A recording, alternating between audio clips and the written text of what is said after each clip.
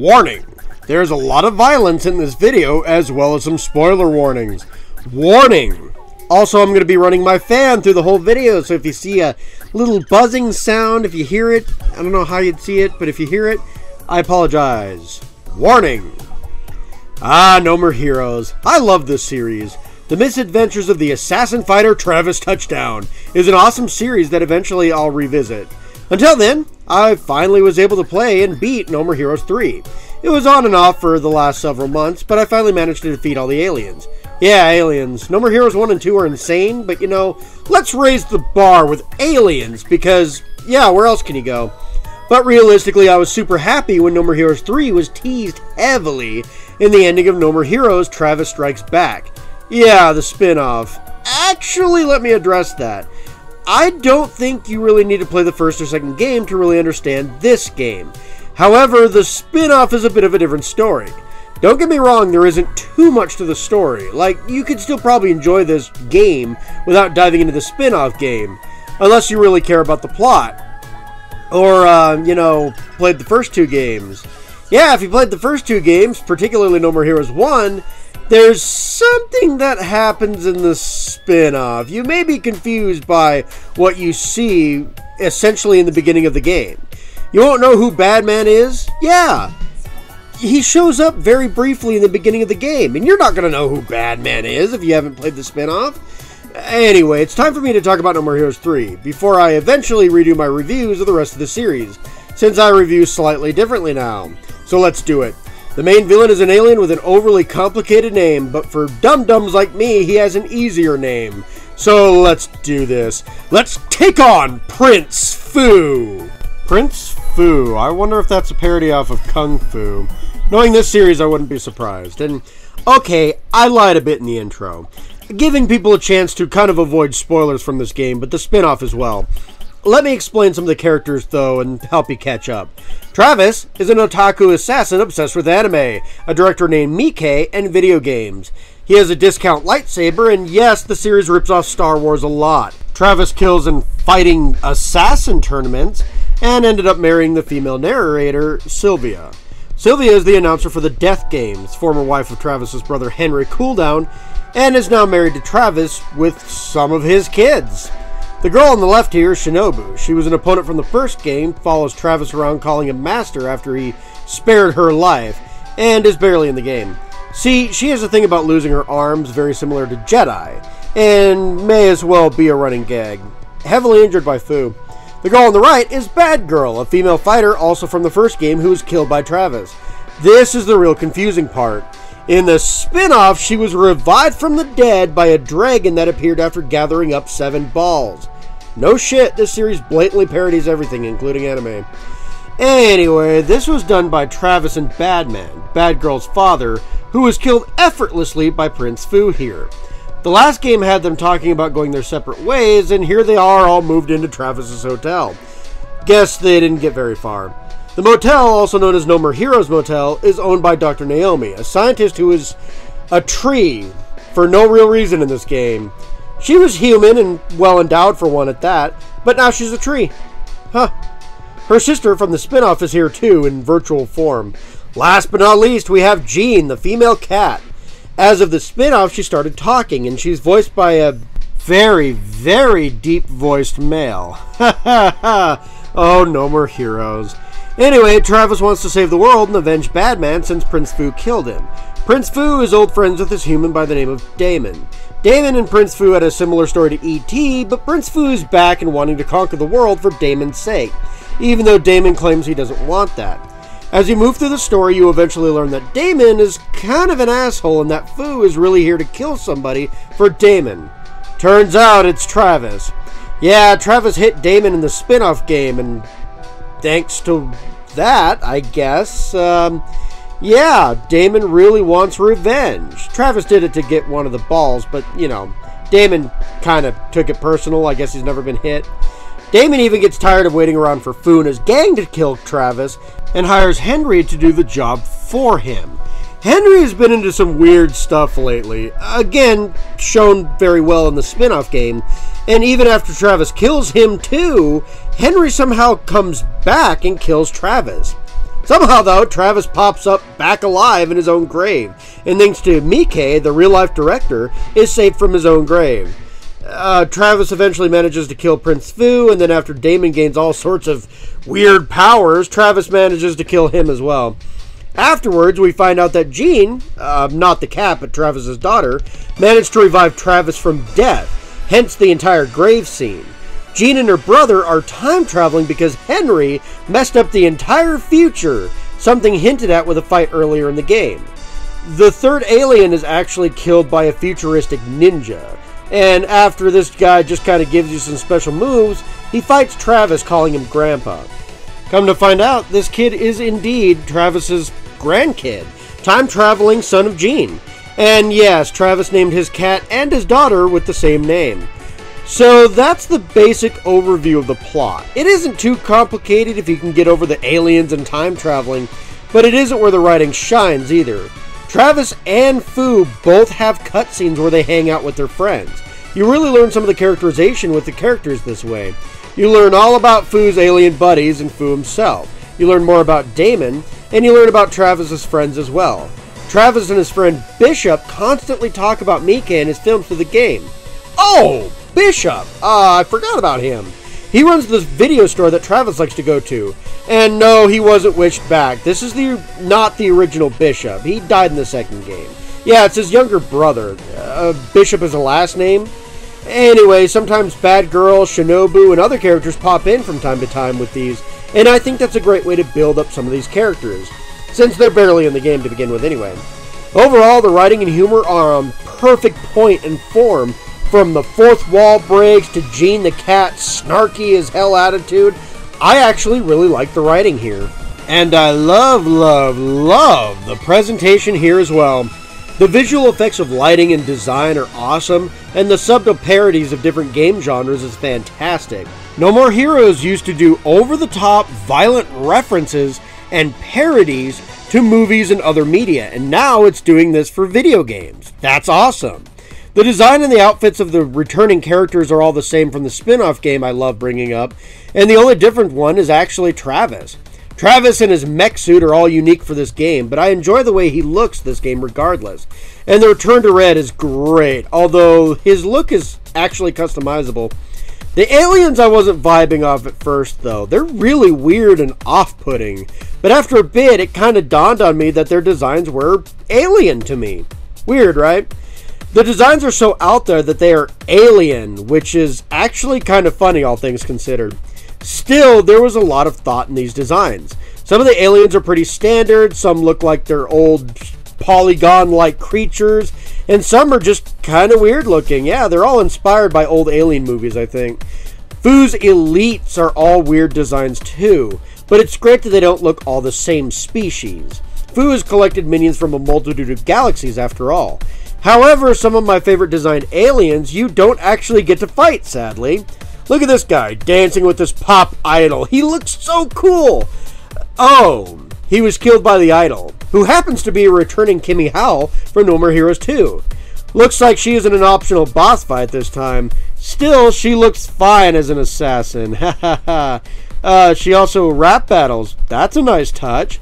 I also like how fighting Travis's grandkid looks. He runs up walls and stuff like an actual ninja, and this is during gameplay.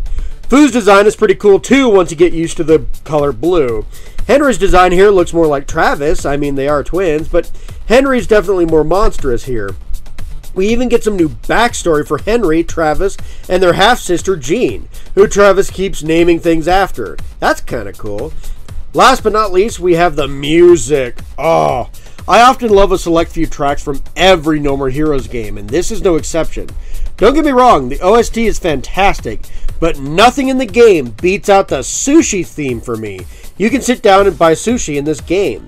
This theme hits so hard for a track that you may only hear a few seconds of it at a time. I had to go listen to the full track, and yeah, this rap is fantastic.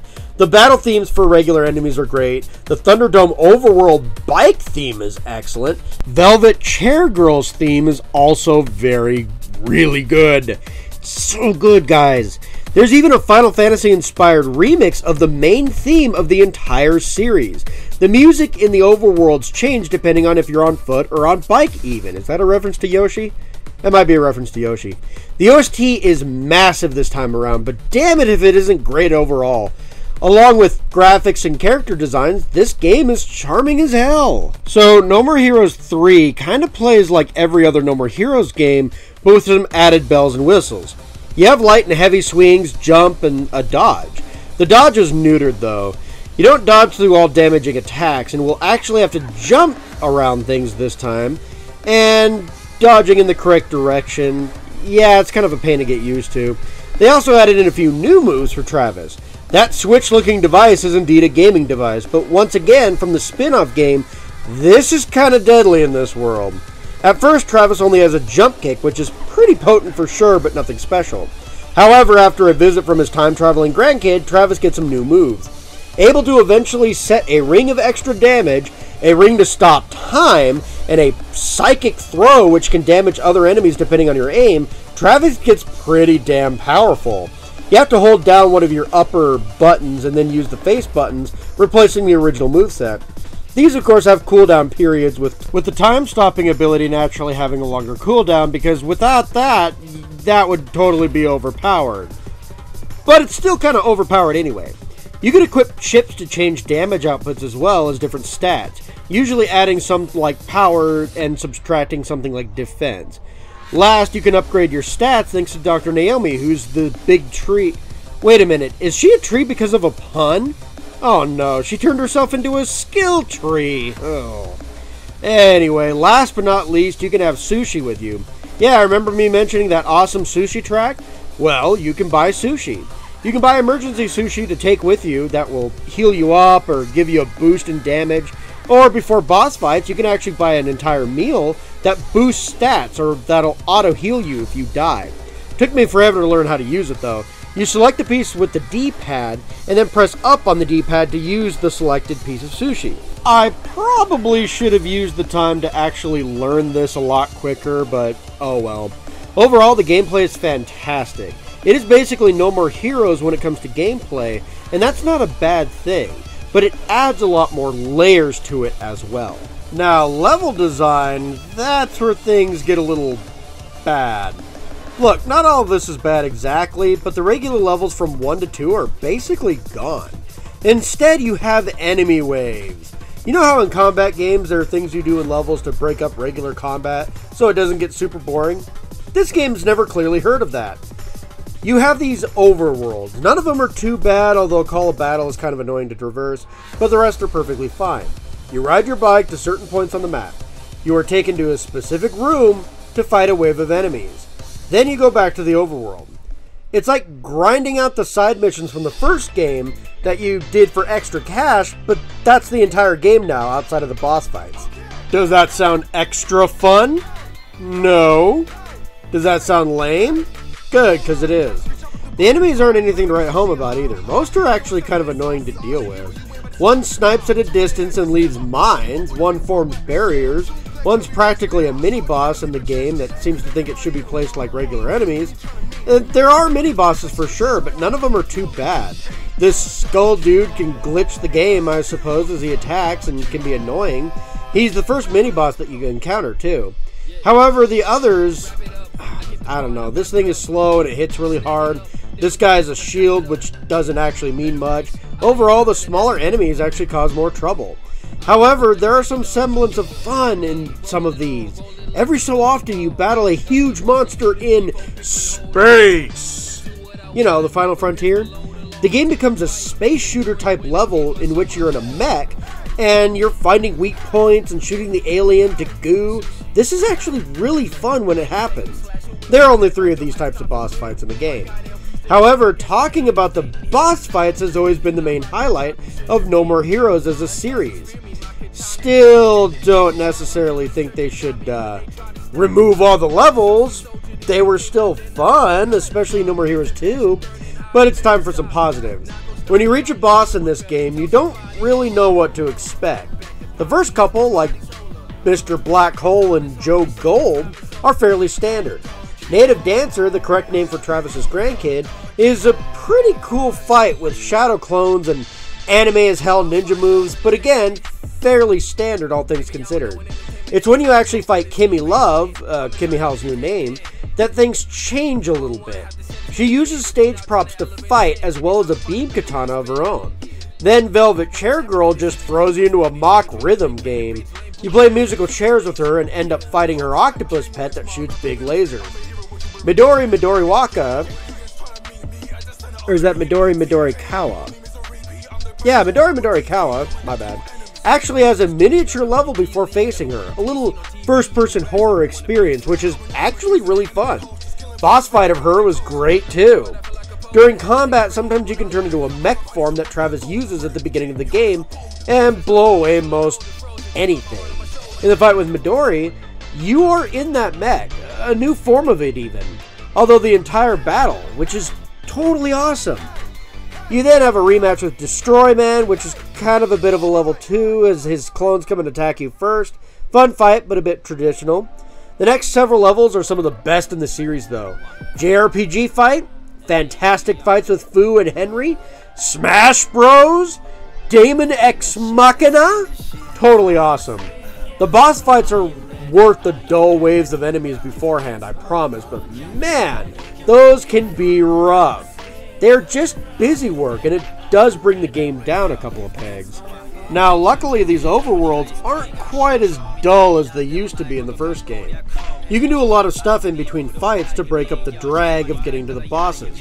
You can find collectibles in the form of scorpions, trading cards, kittens, and you get paid for these. There are two types of currency in this game, by the way. One is regular money, while the other you use to boost up your experience points. But you have to pay both sometimes for collectibles anyway. Oops. Anyway, you get paid for returning these things. You can find Doppelganger all over the place as well for some special clothing. Actually, you can find friendly aliens who give you t-shirts and clothing for completing special tasks, sort of like achievements, but with in-game rewards. You also have plenty of side jobs and extra fights to do as well. Let me say this, mowing the lawn has never been this fun, even in the first game. You can unclog toilets to open up some save points. You can take out gang members in Akira-style bike mini-games. You can shoot a huge gator from a tank. You want to pick up garbage? Yeah, you may have to suplex an alligator to make bank on this, but you can do it. You can, mine in a cave as well for some extra money. There are tons of side quests you can do like this that are, for the most part, actually really fun to do. You also can find some adventure-style side quests. These had me going to certain locations to collect or destroy certain things, and one even opened up a gacha machine vendor in the hotel. Pay money of sorts, and you get models for the past foes or even replicas of past fights. These are actually really cool. Last but not least, a few times during the game, and whenever you visit Travis's house, you can play Deathman. Deathman meets Travis in game as Deathman is real in the afterlife in this universe. I wonder if he's related to Sheeny Mimi from the second game. Anyway, this game is side-scrolling beat-em-up type game, like something you'd see from the Sega Genesis era. Pretty fun, all things considered. Overall, if you like minigames or just exploring larger overworlds for collectibles, there's something for you here outside of the main game, which is awesome. Look, if I didn't make it clear, I love this game. There's a ton of charm, the gameplay is fun, the side content is also really fun, the boss fights are great, and the character building is awesome. I do think the story is a bit clunky and heavily requires knowledge from the Travis Strikes Back spin-off game. This crap doesn't fly with me, not here or in Kingdom Hearts. Lastly, there's no proper levels. Just mindless wave of enemies and reused rooms, and the enemies are kind of annoying. This alone ruined some scores in other reviews entirely. Other people's reviews, that is, like GameStop, or GameSpot, or whatever the hell that website's called. My opinion, though, if you can get through the rough stuff, you'll find this is a fantastic experience outside of those issues. That means these issues are overly disappointing, I get it. But overall, I think the game is great. I'd give it a solid 8 out of 10. If you get a chance, try it out. And while the beginning can be very rough, the ending is more than worth it. If you're already a No More Heroes fan, though, and you haven't played this game, what the hell are you waiting for? You will enjoy the game if you stick with it, trust me. But that's all the time I have to talk about No More Heroes 3. I'm glad I finally got to play the game, and I'm hoping there's going to be a No More Heroes 4 before too long. But for now, I'm going to be working on the last project of Season 5, maybe. Hopefully, I'll get it done soon. Can't wait to talk about Super Mario Odyssey! Yeah! So, you know, like, subscribe, comment, share your opinions. We'll see you in the next video. Take care, my minions!